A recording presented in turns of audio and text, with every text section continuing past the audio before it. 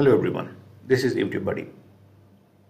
In this video, we are going to discuss about two more data types.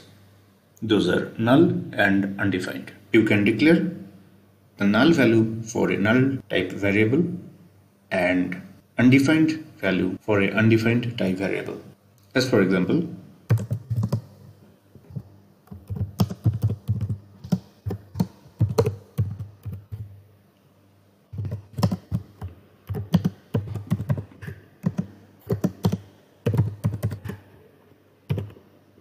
a null type variable A is having value of null and undefined type variable B is having value of undefined.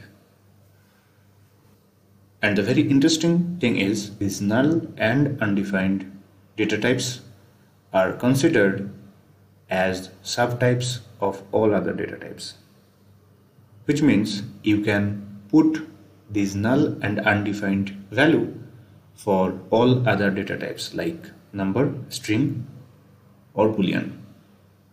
That will be completely fine. Let's see some example for those.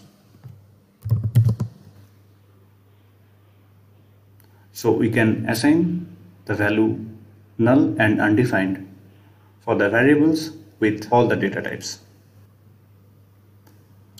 Thank you so much for watching.